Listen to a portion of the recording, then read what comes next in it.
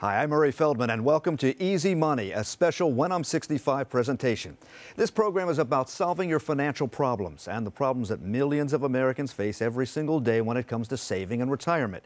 Here we'll offer you gloss-free explanations that apply to people from any generation.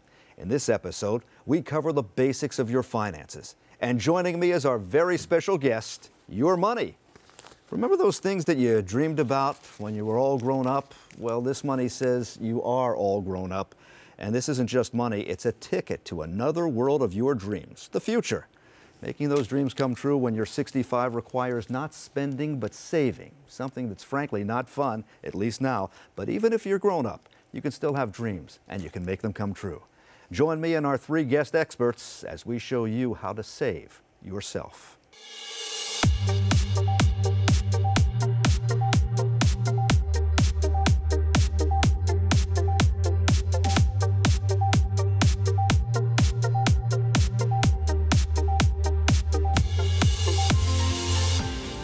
Let's talk about saving. Saving is an art, and it's one that you have to master. It's not fun, but it can be easy if you have the right advice.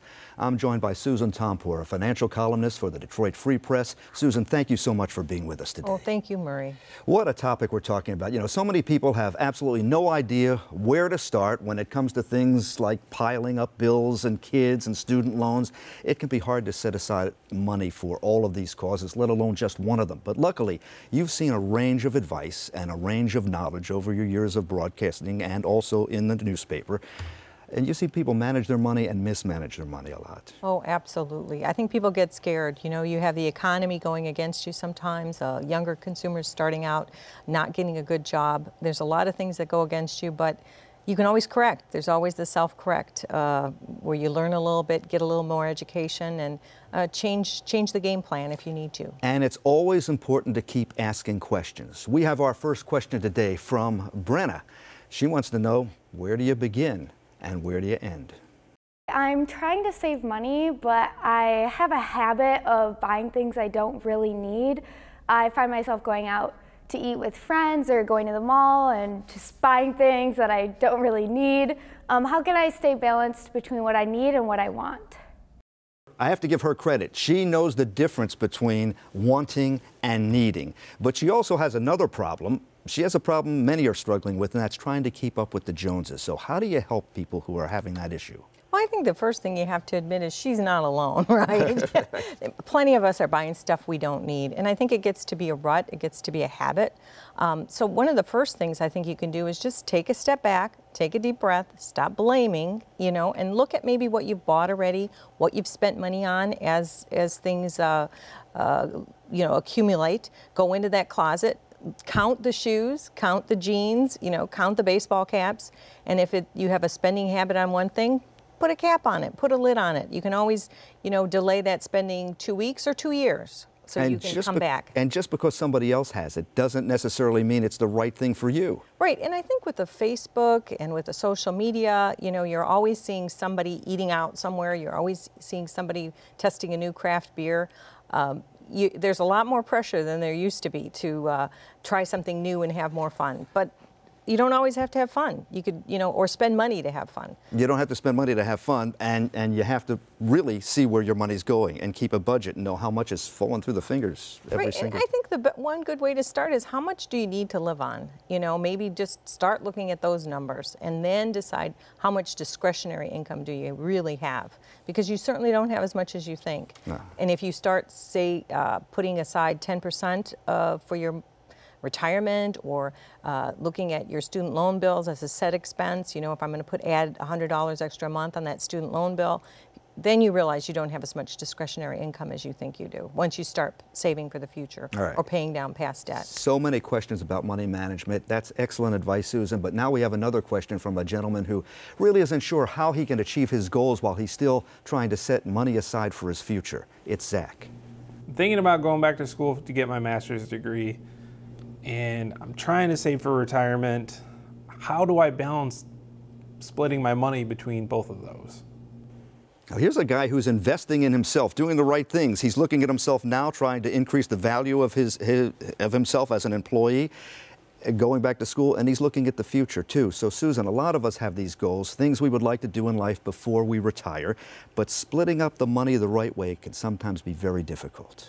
Well, and sometimes I say take a step back and look at the goal. You know, he says he wants to get a master's degree, but the first question I have is how much debt do you already have? How much student loan debt are you already paying off?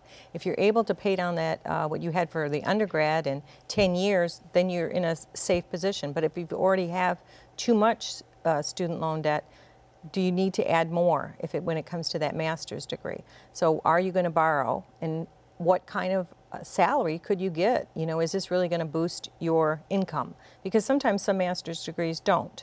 I mean, let's be frank, some will take you, you know, to new levels. In the technology field, you might be able to add a $50,000 or $60,000 to that salary, depending on where you're at with a master's degree and what you studied. But in other fields, you might not add much. So look at that first. And then, one thing I wondered, is he going to quit his job? Because that's, you know, if you lose an income to go back to school, that's another issue. But saving for retirement, you probably like that Roth IRA, because that does give you some flexibility. If you're working at a company that has the Roth 401k, that might give you a little more flexibility too, if you're going to be going back to school. You just touched on something that so many of us don't think about, Susan, and that's how much am I going to get out of this? If the education costs this much, what does it pay when I get out in the field? Now, there are a lot of people today who will tell you, you know, I've got this degree and nobody wants to hire me. Well, maybe the degree is in something that's not really lucrative right now, but people need to realize that early on. Right. One good website is the Bureau of Labor Statistics. It actually has an occupational outlook site, and you can plug in some plug in some degrees that you might be interested in, plug in some different jobs, and you'll get a general range of what you might get in that job. Somebody like in acting, they don't have a salary for that because, of course, who knows what you could get there, right? But in some of these tech degrees, some of these engineering degrees, they'll give you a good idea. And I think that does help to just sort of figure out, well, what is real? What might I really get? Great example there, and it's the Bureau of Labor Statistics, BLS. Just search them out, and it'll take you right there to that site because they've got so much information there. Let's move on to another question from a young woman who's facing a problem that is really all too common for so many people: saving for a home. I'm currently renting in an apartment, and I'd like to buy a house soon. How can I save for buying a house and also start a family? All right, Susan, what do you tell somebody like that? Is it possible to save enough to buy a home while at the same time you're also trying to start a family? Yeah, I think it is. It depends on that job. Right now, a lot of millennials are very lucky because the job market is better and they are starting to see some of these wage gains. So depending on what field you're in, you may be doing, you know, a little bit better than a few years ago when a lot of people were stringing together jobs in a gig economy. So depending on how you're settling down with your work, with your career, you may easily be able to save enough for a house. The key is, do you want to put down 20%? Because if you want to put down 20% on a $200,000 house, that's $40,000. And some people can't quite do that. But many people, on average, will put down 6% or 10%. There are some programs where you can put down 3 and 5. So you have to look at, you know, what's available. I think the best thing to do is shop for the mortgage first before you shop for the house. See where you are financially, and then you can get an idea. That is so important because different lenders have different qualifications and different regulations that they have to deal with. So you may not qualify at one or get a good deal at one, but another one may be looking for somebody who might be just like you. You might be the person they're looking for, the person they're targeting. Exactly, and so you want to do some shopping around on that mortgage early on. And run some numbers. There are calculators online. Bankrate.com has how much I can afford, you know, for a home. You might want to research that first before you go out and look at that home. Because we all know when you fall in love with the kitchen or you fall in love with the garage, you're buying it. You know, if you can get the money, or get mom and dad to get you the money, or somebody to get you the money. And if you're thinking about buying a home in the next year, start saving right now and start whittling down your consumer debt, especially your credit card debt right now, because that's going to determine whether you get a good rate or not, or whether you get a rate at all, whether you get a mortgage at all. That is so important, Marie. That credit card debt, you don't want to go out and start opening up new credit cards while you're shopping for a mortgage. Preferably, you don't want to take out a new car loan or a used car loan while you're shopping for a mortgage. You want to get that in place. You want to look at your annual credit report. Make sure nobody's been using your ID to open up credit cards in your name. Get that stuff all done. All right, so much to worry about, especially this next question that's coming up. One more question about a subject a lot of people are terrified to talk about, but it is a growing problem in many households. I'm talking about student debt and student loans. Take a look. Here's Laura. I just graduated college and I have a ton of student loans to pay off, but I still want to start saving for my future. How do I balance saving money but also paying off my student debt? It's a tough question. Student loan and student debt seem impossible to pay off. So, Susan, how can graduates pay off that student debt and still set money aside for their future?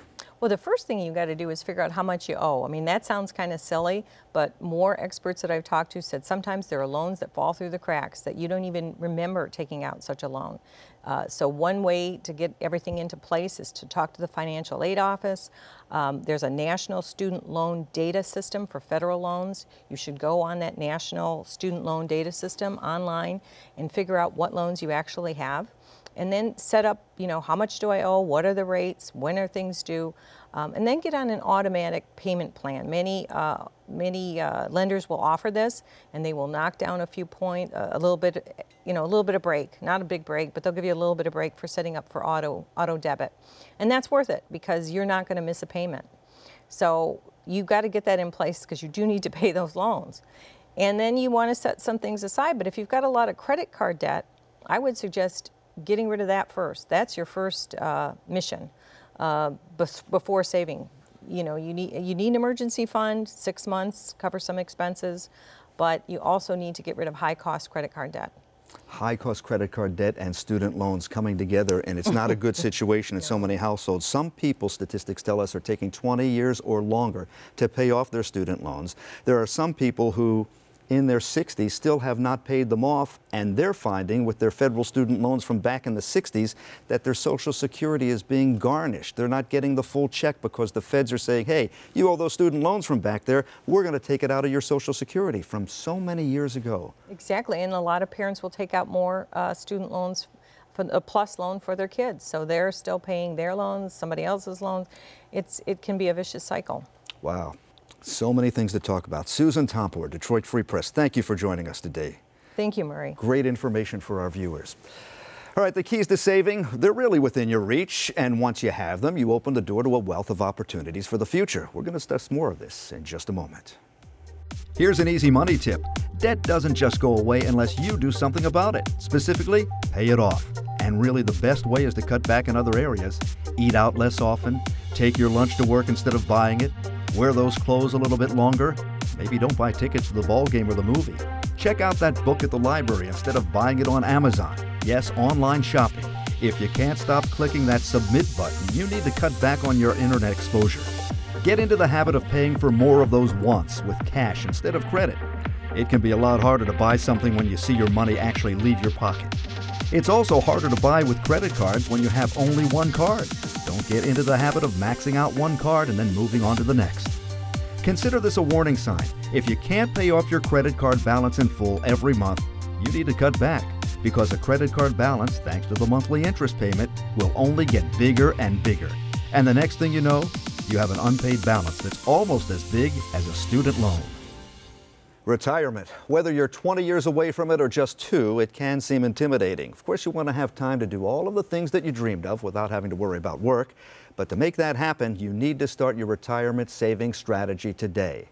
I'm joined by Noelle Villawan, a certified financial planner with a passion for helping others navigate finances. Noelle, thanks so much for being with us today.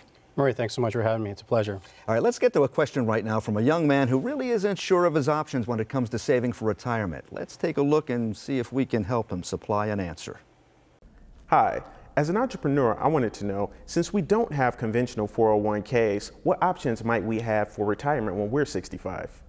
All right, I give him a lot of credit because he's an entrepreneur who's really thinking about a retirement plan. So many entrepreneurs don't. They think they don't need one because they're just going to sell their business one day and live happily ever after. But 8 out of 10 entrepreneurs don't make it, statistics tell us. And who knows when you're 65 if you're going to be able to sell your business and make any money on it. Absolutely. Murray, I think what's interesting about that is, you know, when as a planner we think about investing and putting money in the market and things of that nature, timing is something that a lot of folks wish they had the ability to do on a consistent basis. So I think, your point about selling out at the right time, it may or may not work out. So it's always good to have some contingencies in place to take care of that in case things aren't as lined up as well as they want to be. All right, I want to ask you about what contingencies there might be out there. And as we do that, I also want to mention to everybody that there are so many people in the so-called gig economy today. There are people who are working freelance. There are people who are working part-time. There are people all over the place who don't have coverage of a 401k. Talk to them. Sure. You know, I think it's interesting to take a step back and look at what makes a traditional 401k so appealing to so many folks. I mean, that can actually be a big driver as to whether or not someone chooses to go to a particular employer or not. You know, one of the best things about a 401k is it's an easy way to save. You can set it up in a manner where you don't even have to think about it. That's a great aspect of the 401k. That's something that, and I think an entrepreneur would absolutely love this type of a thing, is that you can recreate that. There are other investment vehicles out there that you can save. You can have some tax-deferred benefit from that. You can keep it as simple as a traditional IRA. It's been along for a while. You still have the ability to put money away in that whenever you have any kind of earned income. You can even set it up in a manner where you set up a direct deposit into it. You could easily connect your bank to your IRA account and make contributions almost in the exact same way that you would with that traditional 401k. Now, depending upon the situation for that individual, there's other options in addition to the 401k, excuse me, to the IRA. You could look at something like a SEP IRA or even a self-employed 401k. The benefit of those two vehicles is the ability to save even more. So depending upon the situation of that person will dictate which one they can take advantage of. And so it turns out that there are really a lot of options out there for people who don't have an employer-backed retirement plan. That's the good part, and now you know where to start looking. Let's take a look at another question right now and see if we could solve it for Olette. Is it a good idea to pay off my mortgage before I retire? Simple, short, sweet, and very important. 44% of retirees are paying on a mortgage right now. What do you tell Olette, and what do you tell them? Is it a good idea to pay it off before you retire? The short answer to that question, I would say, is yes. If it's possible to do that, you should make every effort to do so. And the reason for that is when you're making that transition from working, from having that regular steady paycheck coming in to retirement, now you have to look at your retirement assets, pension if you have it, Social Security if you have it, and that's your new job in terms of where your income's coming from. If you're in a position where you no longer have to commit a portion of that income to that mortgage anymore, now you've freed up some cash flow on a month-to-month basis, and that leads to other things that you could easily do. Go on that trip that you've always dreamed about. Save up enough and get maybe that dream motorcycle that you've always been thinking about. So it's just a matter of easing the pressure once you're in retirement. That's the best thing you'd get out of being able to pay that mortgage off before you retire. But the good part is that you're thinking about it before you retire, and that's what a lot of people have not done. So thanks for the insight there, Noel, on that one. Another question now from Colleen, who is wondering about her retirement strategy. So I'm not really that close to retirement, but I'm definitely closer than I was when I first started my career. So I'm wondering now, how do I know when it's time to adjust my retirement savings strategy? All right, is it just a plan that you put in place and let stay there, or does it need adjusting? That's a good question. I think a lot of people are starting to put money aside for retirement and never change the amount or the frequency that they contribute to their retirement plan or their retirement funds. It's really a work in progress and should be, shouldn't it? Absolutely.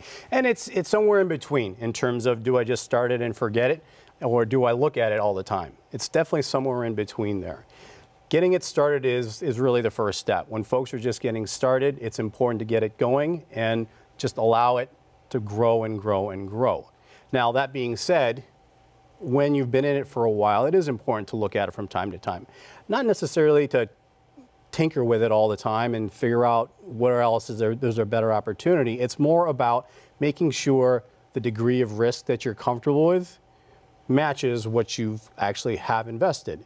Because if you're in a situation where it's riskier than you're comfortable with, that could lead to an error. So one of the things is, at least probably checking on it on an annual basis is a really good idea. The closer you get to retirement, maybe increase the frequency.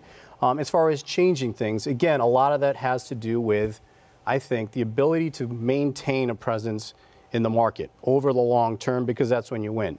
If you're in a position where you might be second guessing yourself in the ability to stay that way, that's when it's time to have a sit down and take a look at things. Which is all not to say that when the market drops hundreds of points in a given day because of something that happened overseas while we were asleep, you don't necessarily have to change that retirement plan. Absolutely correct. And as a matter of fact, when you're checking on your portfolio prior to those things happening, you're in a position where when it does eventually, events happen, it'll be just a matter of, well, it's not the greatest day for me to see that. However, I'm aligned in a way that it's going to be all right over the long haul. All right. Got time for one more question? Sure. All right, let's bring in somebody else. One more question now from a mother of two, Amanda. Let's see if we can help her out today. Hi, my husband and I have student loan debt and a mortgage. We also have 2 young children. I'm staying at home right now, but I'm planning on going back to work in a couple of years. How can we best save for retirement and the kids' post-high school education? Wow, it seems like Amanda has a lot on her plate. So many people can probably relate to that struggle, and how do you save for retirement when you're struggling and trying to balance owning a home at the same time, and then the kids, and then, as we talked about before, the student debt, and it all comes together. Advice, sir? You know, Amanda's just certainly not, she's not alone. There's a lot of folks dealing with that, and this is where planning, having a strategy in place can really make a difference. I always like to think of money and finances almost like herding cats. You got to keep an eye on it, or else something's going to wiggle out there. Now, specific to having to figure out a strategy when it comes to dealing with debt, with saving and saving for retirement and things of that nature, look at it from a big picture standpoint. Sometimes we always say you value holistic financial planning. Well, what that means is if you look at paying off your debt as a part of your overall investment strategy, I think that can lead to a better long-term mentality in terms of, okay, I'm going to address my debt first, and especially when it comes to that high-interest credit card type of debt. Doing something, we call it a debt snowball, something where you are, one at a time, you're knocking out all your debts. Once you do that, all of a sudden you're creating cash flow that now you can transfer to saving for kids' education, for your retirement. So again, when you progressively move from one phase to the next, taking care of your debt, starting to save, and then starting to put away for your retirement, now you're in a really good long-term path. So I hear people out there saying, taking care of your debt, but I need money to pay off that debt. I know so many people, especially at your firm, have said, look at your tax return. Look at the refund that you're getting. And for so many people, that might be enough to take care of that debt. Absolutely, and that's a really great point, Mary, because when folks show us returns and you see those really huge returns, you know, they're very happy about seeing such a big amount of money coming back to them, but you got to take a step back and think about that. Okay, that's great, you got a nice check coming to you. However, over the past year, what was going on with that money? Something else that wasn't benefiting you in particular. You can easily turn that situation around where it's working towards you as opposed to someone else. And that's the way so many people do get out of debt. Noel Villawan, thank you so much for being with us today and for your expert advice. My pleasure. All right, so now you know you're in the habit of saving. Great, right? You've built a solid foundation for your retirement. So what's next? Coming up, we'll show you how to take that easy money that you've saved and make it really pay off in the years to come. Here's an easy money tip. In recent years, and especially this year, conversations about Social Security have been about whether it will be around when you're ready to collect it. This year, for the first time since 1982, the Social Security system paid out more in benefits than it took in from workers' paychecks. And it's projected that by the year 2034, the Social Security Trust Fund could be gone. That doesn't mean Social Security will be gone. Workers will still be paying into the system so that retirees can still receive monthly payments. But unless our leaders in Washington take steps to fix the system, those payments could be cut by 20% or more. All the more reason that you need to establish other sources of money in retirement, like 401ks and IRAs. Another thing about Social Security, you can start collecting it at age 62, but you may not want to. You see, the longer you wait to start taking Social Security, the larger that monthly check will be. Every year you delay taking Social Security will raise your benefits by 8% until you reach age 70. So delayed gratification really pays off. Social Security can be the foundation of a reliable retirement income stream, but for that to happen tomorrow, you need to think about a plan today. The Social Security website has resources to make that easier. You also can enlist the services of a financial planner. You now have the tools you need to save money, but once you do, where do you put that money? You could put it into a savings account where it would be safe, but not growing quickly enough to keep up with inflation, and certainly not as fast as it would grow if you use the money to buy stocks. Investing is risky, but it can also be rewarding. I'm joined right now by Ryan C. Mack, a financial planner and advocate who is determined to educate people of all ages on the power of financial literacy. Ryan, you have educated many people who have a lot of money, and you also enjoy working with people who have very little. Absolutely. Really starting to build their financial literacy, especially in the inner city. Well, bottom line is whether you're retiring from Goldman Sachs or you're coming out of prison, we're all living in the community together. And these are the principles in terms of what you're talking about this show, or what we have to learn in the community every single day. We have to get these principles under our belt if we're going to have a sustainable growth that helps everybody. Sustainable growth, good for the economy, but it's got to be good for the people too, or else they can't participate in the economy. So even though the basics of investing, Ryan, can be scary and overwhelming for many people, let's hear from Tom right now, who has absolutely no idea as to where he's going to start. I'm 62. I've never invested, and I'm a little worried about it. How can I begin at this age? How can I begin at the age of 62? Well, I got to say, Tom, better late than later. And I think it's time to do a gut check. And when I say doing a gut check, you know, there are three different stages of investment. You know, you have the accumulation stage, you have the conservation stage, and then you have the distribution stage. So, and the gut check to me means, how would you feel if you had 100% of your money invested in stocks and the entire stock market just crapped out right away? If you're 25 in the accumulation stage, you might actually be happy because you can buy stocks cheaper. But if you're in the conservation stage, maybe 43 years old, you might be a little bit more concerned, but you're just starting to think about retirement for the first time. So you know what, I lost all my money here, but I have a little bit more time to recover. But if you're 62 and you don't have hardly any of time, I mean, Tom right now is 62 years old. He's in the distribution stage where he's supposed to be thinking about taking money out. So hopefully he didn't consider the 401k, the 403b. Many individuals don't consider that investing. They just say, well, if I'm putting money in buying individual stocks, I'm not really investing in my 401k, but that really is investing. So hopefully he does have something to back up on. But if he doesn't, he has to start thinking about all the different options. So here are different things that we can think about. So at 62, if he starts taking Social Security right now, he's taking about a 30% hit right off the top in terms of benefits. So does he really want to do that?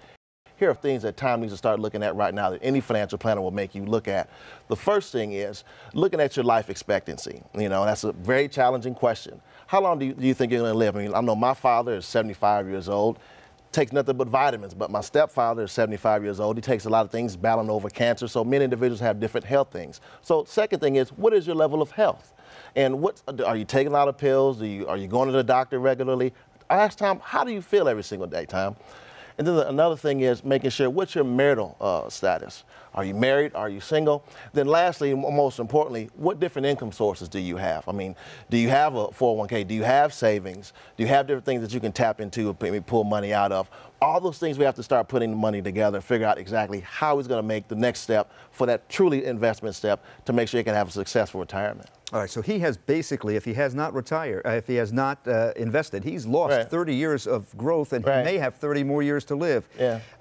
More than half of retirees, we are told, actually go back to work and do something because they need it. They need the money, and they also need the companionship, but they need the money too. I call that spending your golden years working for the golden arches. I mean, at the end of the day, you see individuals working for McDonald's not because they necessarily want to, because they have to. I used to know a good friend of mine named Gus. Gus, I saw him every single day in Brooklyn. He was always sitting out on the porch. And I was thinking, I said, Gus, you love playing checkers. Well, Gus said, you know what, Ryan, I really love it, but I have to do it because I'm strapped at home. I don't have enough money to afford to go anywhere else because all my money is going in my expenses. So, I mean, that's the importance of this show. This show is important because people like Gus, when they get to those ages, hopefully people that are 25 are watching this show so they don't have to be like individuals like Gus, so they can have the money to have their freedom, because Gus couldn't do anything but just go to the park and do anything that are free. We want to make sure they're spending their golden years being retired in a comfortable way. Even when you're retired, if you can find the money to invest, it's not going to hurt. Exactly. I mean, absolutely, investing. But just making sure you're having the right asset allocation. Again, you have to have some level of exposure to investments like stocks, but not as much as if you were 25. So definitely more on the fixed income side, if anything else. All right, let's go back into the household right now and hear from a family of 3, and they're looking to make a big investment. We are looking to buy a new home. We have the funds for the down payment.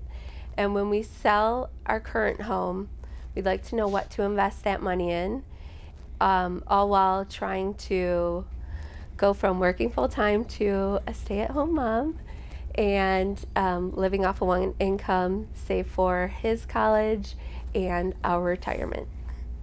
A lot of things to think about right there. What do you think? Is it good for Mark and Annie to invest the money that they're getting from selling their home? And where should they invest it if the answer is yes? Have you ever heard of money heaven? Money heaven. Money heaven are those things that when you spend your money on a lot of different things, but if you put your money in money heaven, you never see your money ever again. So there's 4 things in money heaven that I really want this couple to really just take a good look at. First of all, your debt, your living expenses, your taxes, and irresponsible giving. So that's really making a holistic picture before we even start thinking about investment. So let's look at your debt, right?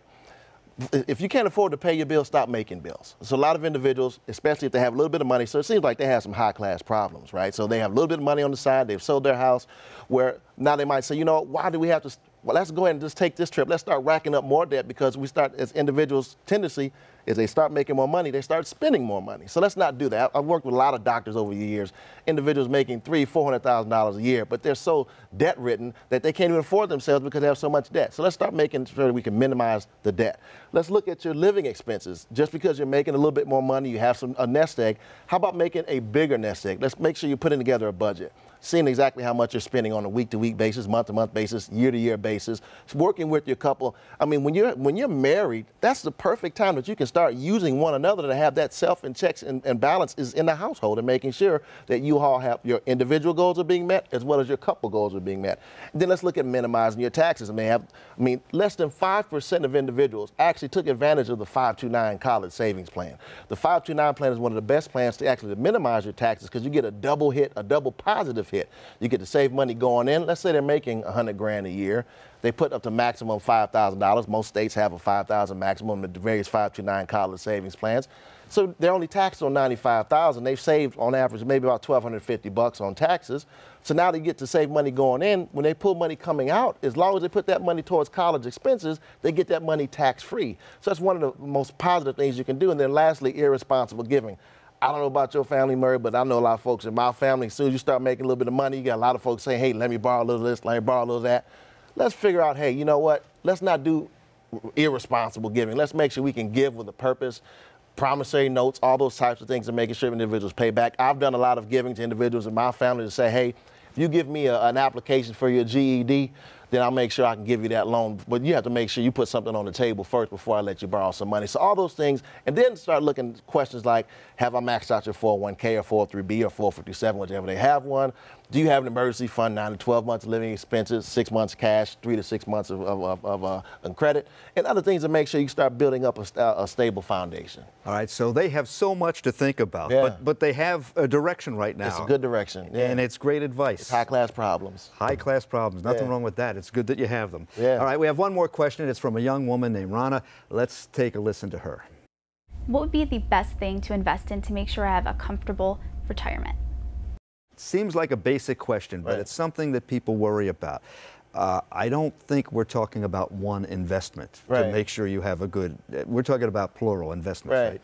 Well, there are so many different options out there: stocks, bonds, business, real estate, commodities, all different types of things. But when you're in, it all depends on your life cycle. If you're already in that distribution phase, you might want to start thinking about high yield securities like real estate investment trusts or dividend paying stocks, where you might have exposure to the stock market, but they're paying you a good dividend. So if the stock actually falls a little bit, you're still getting a good income from it. I love municipal bonds in the retirement stage where you're getting a tax-exempt yield of those individuals, especially now where the Fed just cut rates. They're increasing rates again, so we're in an increasing interest rate environment. So now interest rates are going to start gradually going up, so municipal bonds and corporate bonds are going to start being a little bit more favorable for securities like CDs or other savings type yields, and other different Treasury inflation protected securities, and making sure you can check inflation for inflation. There's a ton of different things out there. You just make sure that you know your why. What is your why when you're talking about investing? Are you investing for your house? Are you investing for retirement? Are you investing for your children's future or in terms of their college? What is your why and what is your timeline? A lot of individuals now, we have all different types of crazes going on. Everybody's talking about Bitcoin and cryptocurrency and all different types of things, and it's almost like the new hottest thing, right? So if you talk to a real estate agent, the best investment will be a house. If you talk to a stockbroker, the best investment will be your stocks. You talk to a commodities trader, the best investment will be in oil. All those could be good investments. We want to make sure you have a good, diverse investment that depends on your investment style, on your investment strategy. Give yourself a good gut check and making sure you're doing the best that fits your financial goals and strategies. You just touched on something with a simple three-letter word, your whys. Yeah. Why? Why are you doing this? Another word. What are your goals? And you named all the goals that a typical family might have. They want to buy a house, they want to buy a car, they want to send their kids to school, they want to go to school themselves, they want to pay off some debt and all of those things. All of that comes into the plan, correct me if I'm wrong, about what you need, where you need it, because now you know where you want to go. Exactly. I mean, at the end of the day, 93% of this country is unable to support themselves after the age of 63 without Social Security or family support. That's over 9 out of 10 individuals have not talked about the things that we're talking about on this show right now. So if we can start having these conversations, I hope that not only individuals who are 65 watch the show, individuals who are 25 are watching the show, individuals who are 15 are watching this show, so they can start getting their mindset together. I hope that people can start pulling their family together and start having conversations, real conversations about budgeting and strategies, and letting them see this is how much this house costs, this is our retirement plan, this is your 529 plan. These are the type of things we have to start as soon as possible. Ryan C. Mack, I can't thank you enough for being with us and for your valuable advice today. Thank you so much.